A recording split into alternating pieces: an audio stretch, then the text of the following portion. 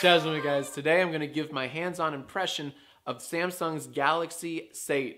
This is easily one of the phones of this year. One of the first things I noticed about this phone is that it's really, really thin. It's only about 1 inch thick, which is really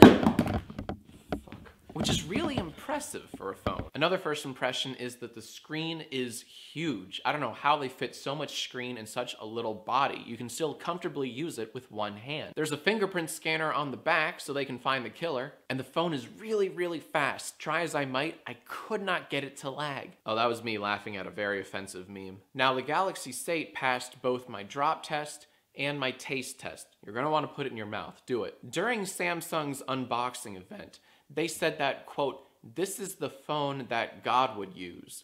And while I think that's a bit much, I don't disagree. The larger S8 Plus has a battery life of 3,500 milliamps, or around 7 faps a charge, I believe. The phone does come with a stylus, but you do have to charge it every night. The camera's got a little upgrade too. There's a 12 megapixel camera on the back, an 8 megapixel camera on the front, a 2 megapixel camera on the left side, and a Game Boy camera on the right side. And on the bottom of the phone, you can clearly see they have 4 headphone jacks now, as an obvious middle finger to Apple. Very brave. The S8 will come with 4 gigs of RAM, 64 gigs of storage, 2 wrist straps, a rumble pack, and Call of Duty Remastered. One major change that does bother me a little bit is that they've done away with the physical home button, and they've replaced it with an invisible home button with haptic feedback. See, this is why I voted for Hillary. She never would have let this happen. But of course, Donald, not my President Trump, let it slide. Overall, I'm very excited for the S8. I would give it 4 explosions. Tell me pretty lies,